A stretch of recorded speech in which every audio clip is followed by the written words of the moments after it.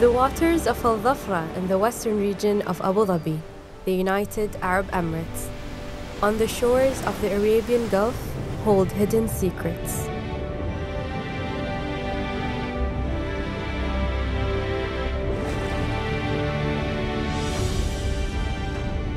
The remote and wild area has been integral to the survival of our people, the Emiratis, for over 7,000 years.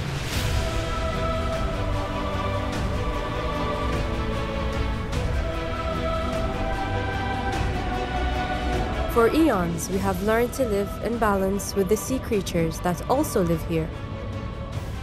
Species that are close to our heart, the dugong and its seagrass beds, our dolphins and their home ranges, our seabirds and their islands, our fish species that have nourished and sustained us, and in my view, the jewel of them all, our turtles.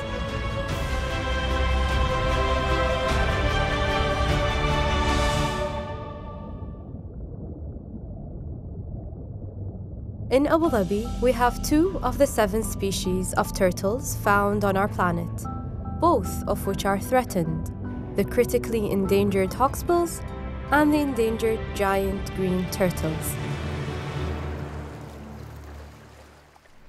Assalamu alaikum. My name is Hind Al-Amri, an assistant scientist at the Environmnet Agency Abu Dhabi, where I work with a passionate team of scientists on the conservation of our sea turtles and marine species. We have a wonderful team, and they all love turtles. I love them too. Growing up, I think I got the best of both worlds. Where my father's family had roots in the deserts, my mother's family were based on the coast. During high school, my nickname was Hind the Turtle. And it's not because I was slow, but it was more because I was calm and patient. And I think that all fed into my subconscious. And when I came to join the Environmnet Agency, the Marine Turtle Program was a perfect fit.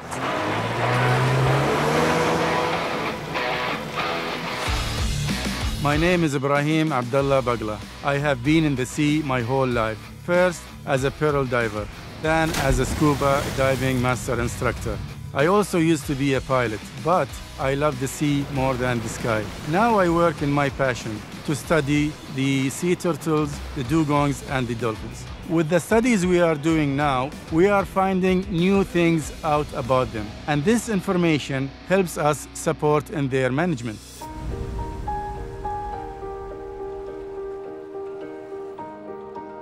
Growing up in Abu Dhabi, we used to do a lot of island hopping, and we used to come across dolphins, turtles, and dugongs.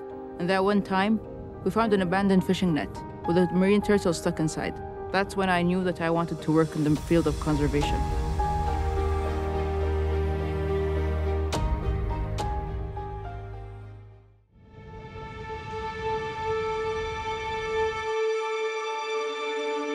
Our marine environment is a unique body of water.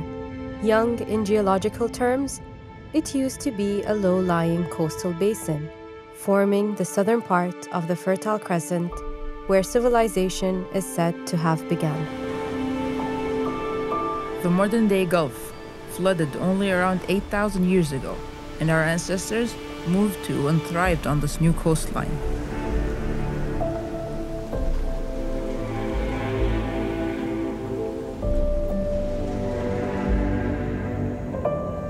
The marine biodiversity flourished in what is now one of the most extreme seas in the world. With temperatures of between 16 degrees Celsius in winter and 36 degrees in summer, all sea creatures and their habitats have adapted to and are existing at the limit of their livable range. Unique biodiversity migrated and found their home in the shallow coastal basin, which on average is about 50 meters deep. On offshore islands in the isolated Al Dhafra region of Abu Dhabi, 2 species of sea turtles, green and hawksbills, found their way here and made the Arabian Gulf home. Turtles are a key indicator on the health of our ecosystem. Environment Agency Abu Dhabi is the environmental regulator, but also the scientific research organization for the Emirate of Abu Dhabi. It was established in 1996, and we are very proud to carry on and continue the strong legacy of our UAE's founding father, the late Sheikh Zayed bin Sultan Al Nahyan, by exemplifying his values for conservation.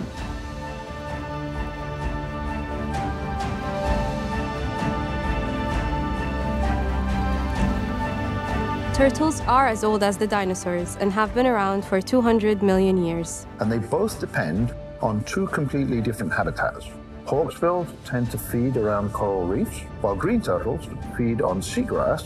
And that brings us to Bhutina because it's a huge seagrass pasture where we can find hundreds and hundreds of sea turtles in any given year.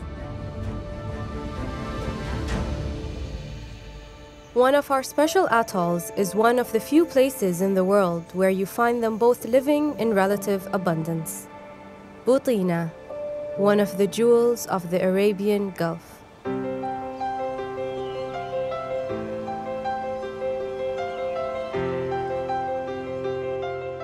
Steeped in the history of the pearl divers and fishermen of old, and recorded in local song,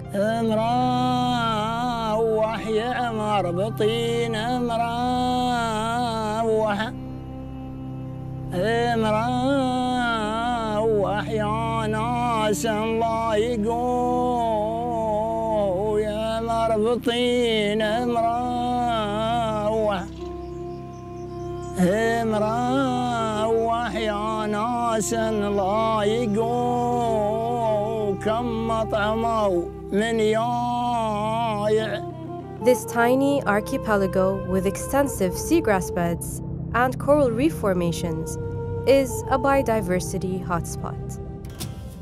Located around 130 kilometers west of Abu Dhabi city in Al Dhafra's Murawah Biosphere Reserve, Bhutina is a haven for wildlife. Mangroves have gained a foothold here, surrounding a natural lagoon, which is a regular stopping point for migratory flamingos.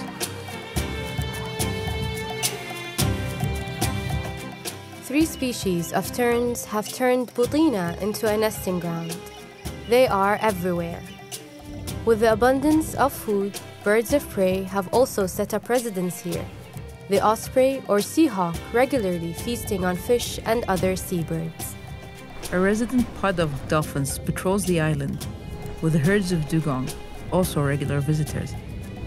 The atoll has relics of an ancient past, a popular stop-off point for the pearl divers, and a reflection of how hard life used to be.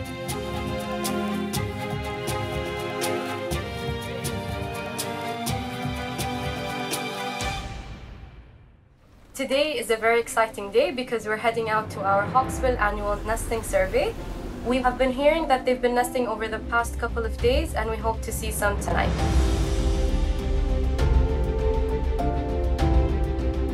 There's a turtle. Our Environment Agency team has arrived on Bhutina with some important work on the agenda. So we've arrived at Bhutina, and now we're going to go around the nesting beach to collect any data we may find. I'm here with Dr. Das, our unit head of marine threatened species and habitats, and the person who set up our turtle monitoring program back in 2002. He's a fantastic mentor. This is an interesting case. This turtle nested here on 24th of April, and she has digged out these old eggshells. It will not be a surprising that the same turtle nested here last year or year before and came back to the same place, because these hawksbills are living within the Arabian Gulf and they are not migrating long distances. From our monitoring, we know that there are around 1,500 hawksbill turtles who nest across 5 of Abu Dhabi's offshore islands, all in Al Dhafra region.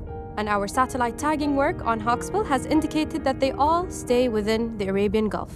So we have these tiny little boxes which calculate temperature for us. So we're going to be putting them inside the sand at a depth of 40 centimeters, which is the average depth of the nests of the hawksbill turtles, for us to determine the temperature during the nesting season. Bhutina is very low-lying, about half a meter above sea level. If sea level rise continues in line with global projections, this critically endangered species will lose a key nesting beach. But it's really surprising that the turtle would actually come back to the same location to nest, even after a few years. But sometimes, unfortunately, these coastlines are degraded and turtles don't find the place where they nested previously. What they do, they look for adjacent areas to nest. But if all these coastlines gone, then we are going for a population loss.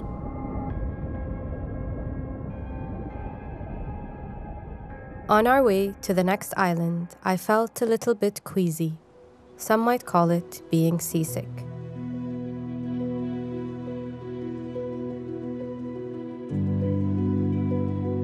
I have felt this a few times when the weather is a little rough, but I always push through. I have to. I couldn't let these creatures down that I have loved since I was a child, overcoming challenges for the greater good. Women in the UAE can do anything.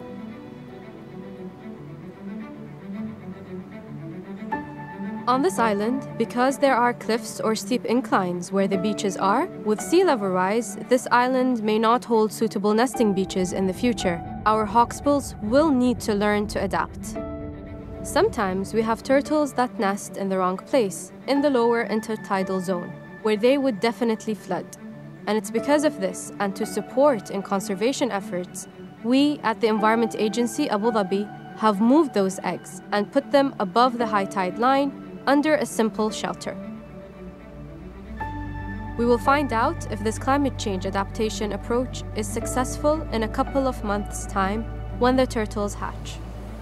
Turtles, a species that we want to help to adapt to climate change. The threats to our turtles here in Abu Dhabi and United Arab Emirates are consistent with those facing turtles globally. They include coastal habitat destruction, waste like single-use plastic entering the environment where it is being ingested by our turtles, abandoned illegal fishing gear, and climate change. Single-use plastic entering the environment where it causes harm is one of the key threats facing turtles and the marine environment. It is an international challenge with 13 million tons of plastic entering the marine environment every year. All marine biodiversity is affected by plastic, from seabirds to fish to dolphins, turtles. In the Arabian Gulf, a study completed by our Sharjah colleagues found that 12 of 14 turtles on the Arabian seacoast of the UAE had ingested plastic. Recent studies have shown that nearly 100% of turtle hatchlings will ingest plastic in their juvenile years. Many will die from it. In our most recent study in Sorbonne University, we've collaborated with the Environment Agency Abu Dhabi to look at the stranded juvenile hawksbill turtles on Abu Dhabi's coastline. Unfortunately, 80% of the dead turtles had plastics inside of them. Given the amount of plastic we found in the gastrointestinal tracts of the turtles, it is very likely that these plastics are a contributing factor to their death. And we are talking about very young turtles, 6 or 7 months old. For them to find plastics this early makes us wonder just how much plastic is out there. And the sad part is that the found inside the turtles are all recognizable. These are every day. Balloons from our birthday parties, coffee cups, shopping bags. So this means that we are responsible for what's happening to the turtles. In response to the effect of single-use plastic on our marine biodiversity, particularly on turtles, we launched this year a comprehensive single-use plastic policy in Abu Dhabi. The policy will respond to the top 16 global single-use plastics found on beaches. This would include a ban on plastic bags, a levy on items that have reusable alternatives, and a bottle return scheme so we don't see plastic bottles littering on our coastline and on our offshore islands where our turtles nest. Earlier this year, we at the Environment Agency Abu Dhabi hosted the World Ocean Summit in Abu Dhabi. A declaration to clean up Abu Dhabi's marine environment was signed with government entities and private companies agreeing to clean up Abu Dhabi's marine environment of plastic waste. Every quarter for the next year, community groups and schools will clean up beaches, identifying, through a modern mobile phone app, the types of plastics that are being found on beaches. This information will help support change initiatives to reduce the amount of waste entering the marine environment where it's causing harm to our turtles. Another threat to turtles in the UAE is habitat destruction. Our major offshore islands, where our hawksbills' nests are protected. They fall within the Zayed network of protected areas, which includes 6 marine protected areas ranging from Sila in the far west of Abu Dhabi to close to the borders with Dubai and Ghantout. The key habitats, the coral reefs, and the seagrass beds on which our turtles feed are also protected from development, with government entities working together on redesign and relocation for critical national infrastructure projects. Abandoned or illegally used fishing nets are also a key threat to our marine turtles and also to our dugong population. Our dugong population is around 3,000 and is considered the second largest population outside of Australia. In 2018, in response to an increase in the number of dugong and turtle deaths caught in abandoned or illegal fishing nets, after consultation with the fishing community, it was agreed to close the netting season until alternatives could be found. Our government takes the health of our marine wildlife seriously, alhamdulillah.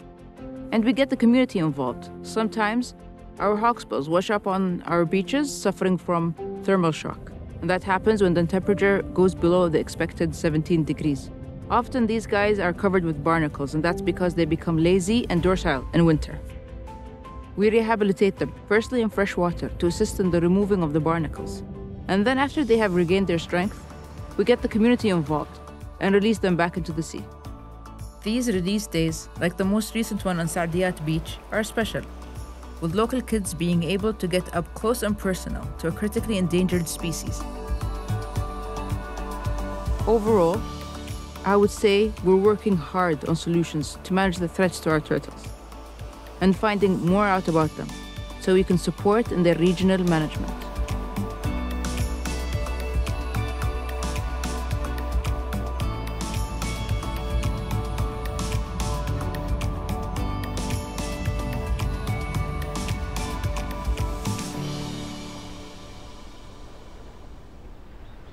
It was a busy period for our Abu Dhabi scientists, and studying hawksbill turtles was not the only turtle conservation project happening in the UAE's waters of the Arabian Gulf. A collaboration between EAD and local NGO, Emirates Nature, WWF, has converged in Butina Island to study the other species of turtle that frequents our waters, the second largest type in the world, the giant green turtles. صباح الخير من بوطينا. نبدأ يومنا الثالث وها يأتي إلينا وينستون كبير الصيادين. صباح الخير. نحن جاهزون. نعم نحن جاهزون والطقس جميل كما ترون من وراءنا، ولدينا أمل كبير في الإمساك بأكبر عدد ممكن من السلاحف الخضراء. صحيح؟ صحيح. بوطينا ما شاء الله رقم واحد. تمام تمام. Zang. Zin. Zang. Andy, yeah! Good morning.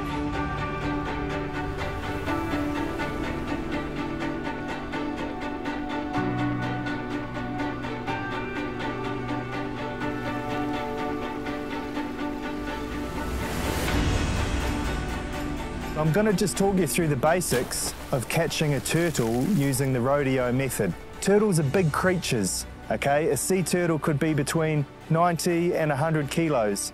That's about the same size as me. Okay, so you position yourself on the side of the vessel. Your weight into the turtle is just swimming down beside the vessel here.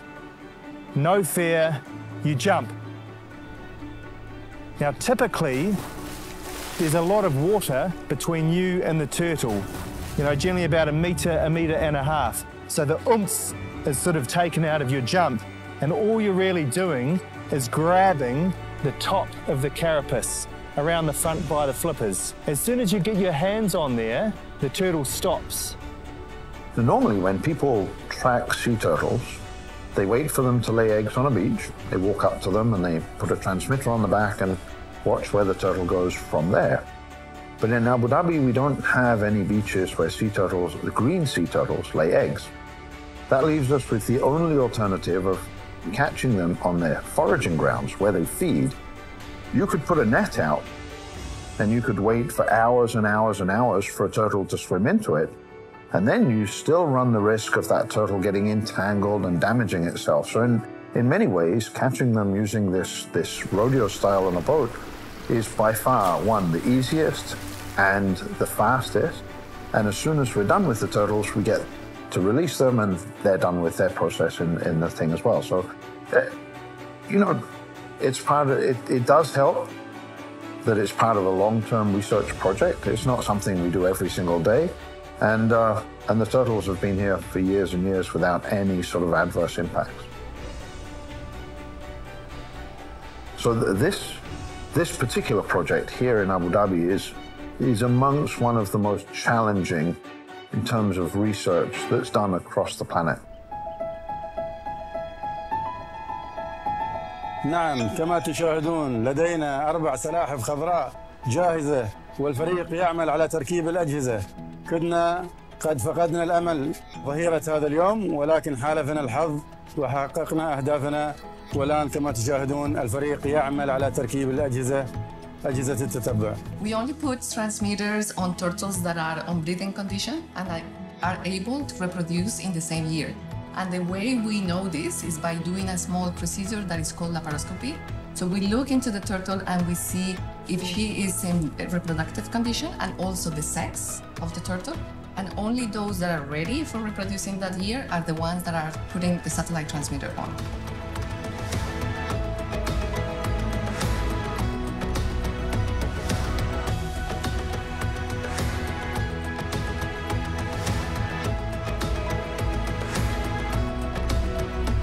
So what we are doing is preparing just the transmitters to be deployed on the turtle. So I just need to cover the sensors just to avoid that they are gonna get wet during the deployment. And when the turtle is ready, we just remove this little tape that I put on it, and then the turtle is ready to go, and the transmitter is gonna start functioning.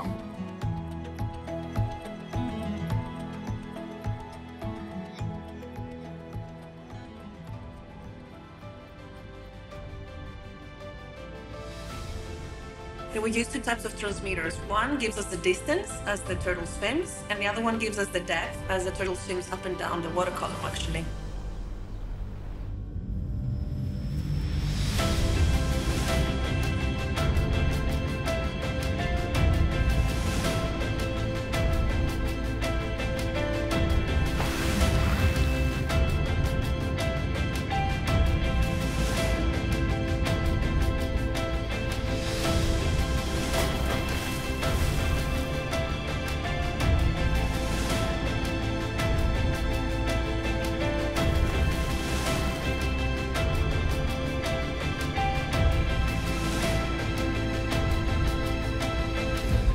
In addition to satellite tagging the turtles, the team was informed that the Managing Director of Environmnet Agency and Director General of Emirates Nature would be joining the very next day to assist with the fieldwork.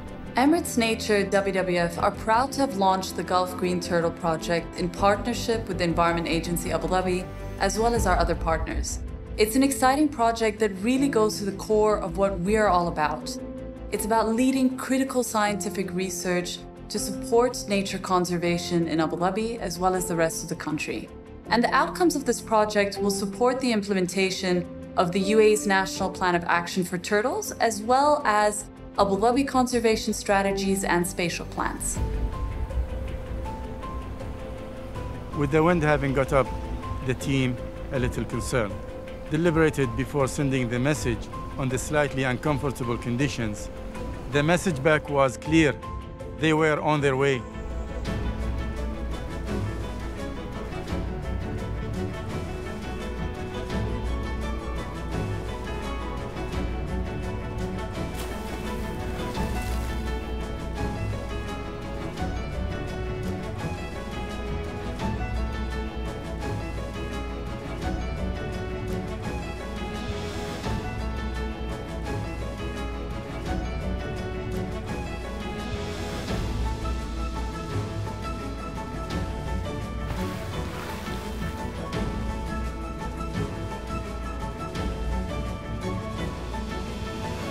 So that day was definitely one of the most memorable experiences I've had out on the field.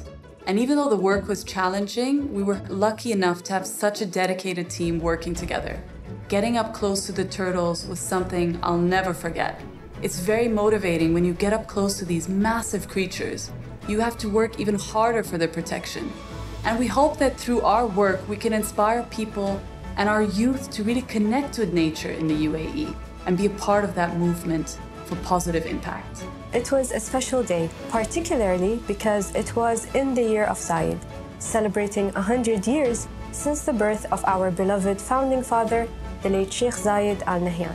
We named the 2 turtles we tagged that day after Sheikh Zayed's values, wisdom and respect. The key question we were all thinking about was where would wisdom and respect go to nest? Back in the office, it has been 4 weeks since our hawksbill turtle nesting survey. And today, we have been greeted with some bad news.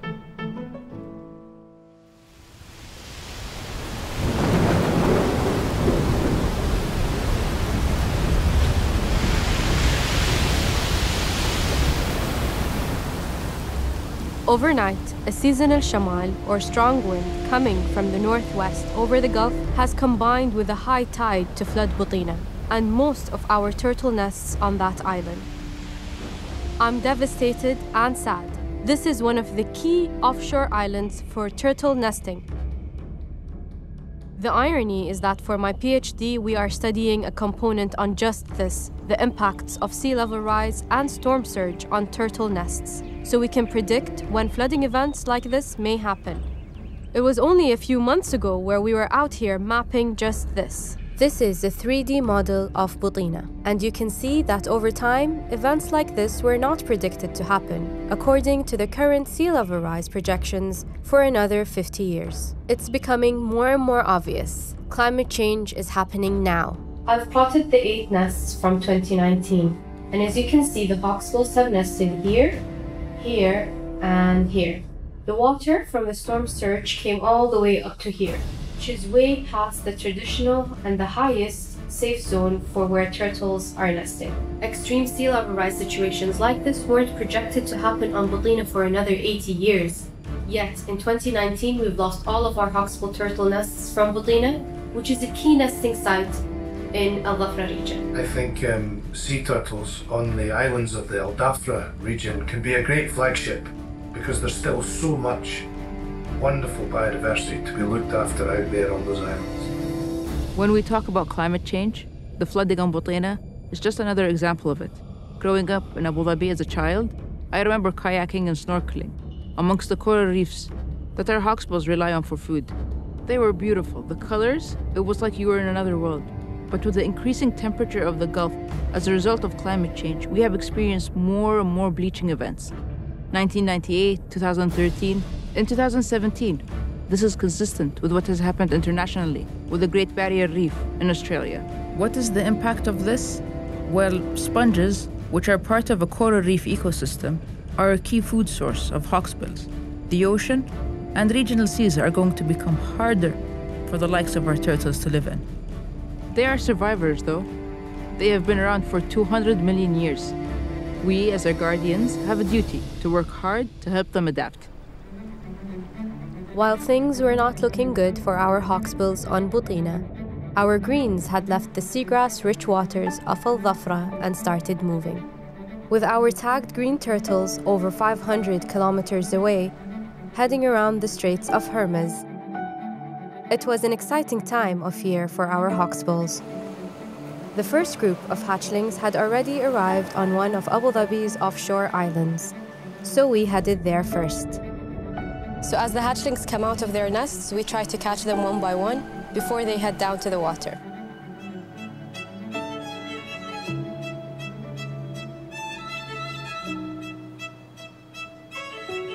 The incredible thing is that once they hatch, the ones at the bottom have to dig through 40 centimeters of sand to get to the surface.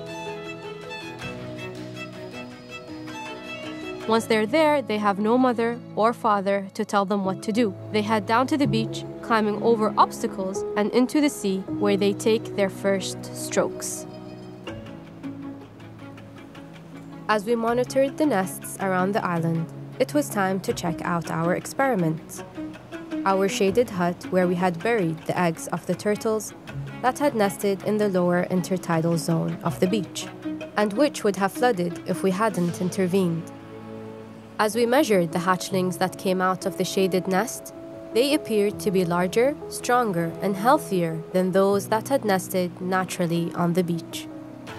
International studies had shown that the higher the temperature in the nest, the more females. Perhaps our shaded area could be used in future to have a more balanced sex ratio of males and females.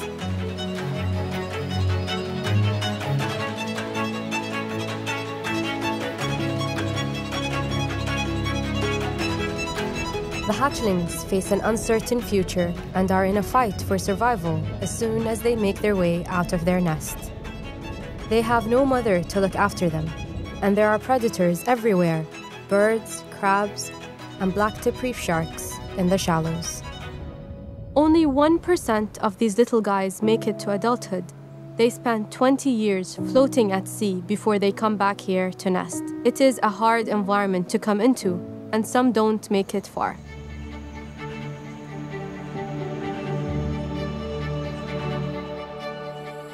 We were back out completing our hatching success survey, something we did every year to assess how many eggs had likely hatched successfully. Typically, a hawksbill turtle lays 120 eggs, and of this, our records show 80 make it out of the nest. Every egg counts. It is true, hawksbills come back to the very spot where they nested the previous year, but where that beach is no longer suitable, these creatures can adapt. Rehabilitated habitat can be very successful where existing beaches are prone to flooding. On this beach here, a rehabilitated beach, we had 6 successful nests this year. It goes to show that rehabilitation of beaches are a workable alternative to natural beaches that are prone to flooding. So what we're standing on right now is an artificial beach, and what we've noticed is that the turtles are coming to nest here, but they do some exploring around before they actually determine that this is a good place to nest. Yeah, turtles are great indicator species. It's not just the turtles themselves, but it's the habitats they rely on. So if you're protecting turtles, and turtles are doing really well, that means in turn you're also protecting seagrass beds and coral reefs and their migratory paths and everything. You know, across the planet, we've got turtle populations that are doing really, really well. And that comes on the heels of probably 30 to 40 years of good conservation action. But here's a really interesting thing, that in the Arabian Gulf, the work we've done so far isn't revealing those same patterns. And here's what I think is happening. You've got an area like the Gulf that has been hot for a very, very long time. And turtles have adapted to those temperatures. Hey guys, we have some news in our turtles, come. So guys, the latest data just came in. So this turtle, Wisdom, after we tagged her in Butina, she swam all along the coast of the UAE, around the Straits of Hormuz, and now she's in Oman, where she actually nested. This is a first for science in this region, guys. And I think it's the first time we tag green turtles in the UAE, and now we know that they nest in Oman. I can't believe that this turtle was able to swim over 2,000 kilometers. So every time a turtle surfaces to breathe, the satellite picks up her signal, and these exactly are the points that you see on this chart. And it seems that they have this inbuilt intuition that when they need to breathe and nest, they just go straight for it. This turtle also went to Pakistan and crossed the Arabian Sea, those deep waters, to head to Oman. Yeah. I remember satellite tagging Wisdom, very big and powerful, Madeira. And Wisdom, she's got a good name too. We now know where the vast majority of these turtles go to lay eggs. We also know pretty much what are the migratory routes. The turtles pretty much head towards Abu Dhabi and then follow the coast all the way up going around and out of the Gulf down towards Oman. So we know this. We can then work with partners in other emirates, in other countries, to look at coastal conservation programs, maybe fisheries regulations or things like this that give us the ability to further protect sea turtles in the areas where they're traveling. We also know that they're nesting in Oman, so we have a great opportunity to have some bilateral conservation programs with the authorities in Oman. In terms of genetics, finding out where they originate from. So the genetic studies that are being done now can tell us where these turtles were born, and we can work on coming up with some sort of conservation programs at those nesting sites to further protect turtles here in the Gulf. It's a long-term project, so now it's really important to keep it going so we can find out some long-term trends. At the Environment Agency Abu Dhabi, we want to be a global leader in marine conservation. We have no choice but to study our green turtles further to answer this key question. Do all our green turtles go to Oman or do some nest elsewhere? Additional research will answer this question, and we have a very passionate team to do this job, to continue to study these wonderful sea creatures. For our hawksbills, if we look at the nesting data for the past 17 years, we have had a stable number. And this is probably due to the species itself and the nesting islands and coral reef habitat being protected. But with adaptation measures to support, we need to keep monitoring and rehabilitating to give this species as much chance of survival in our changing world.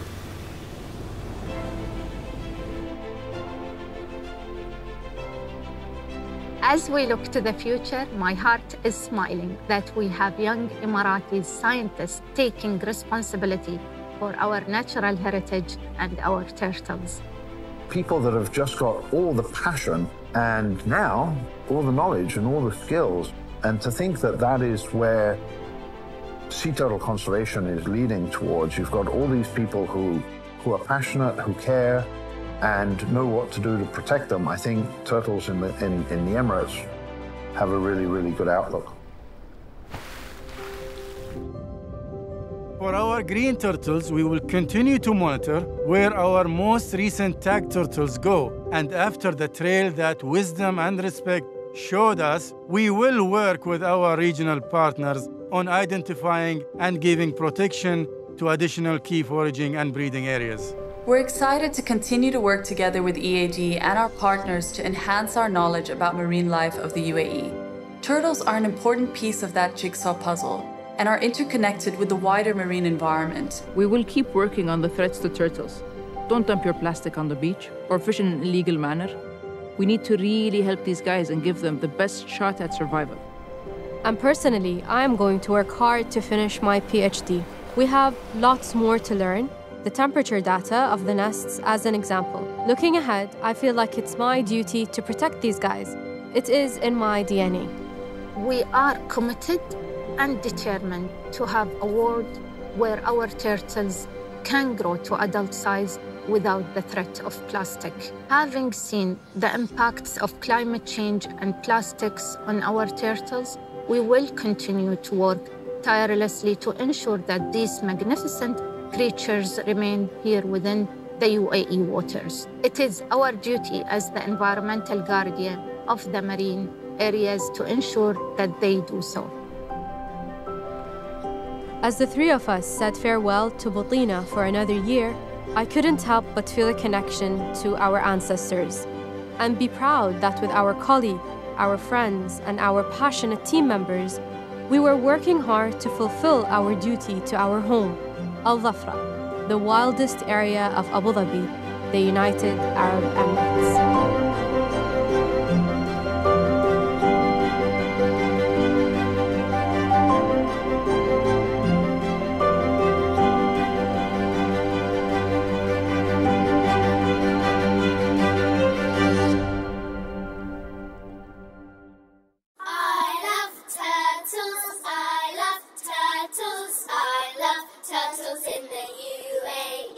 In a world full of darkness, in a world full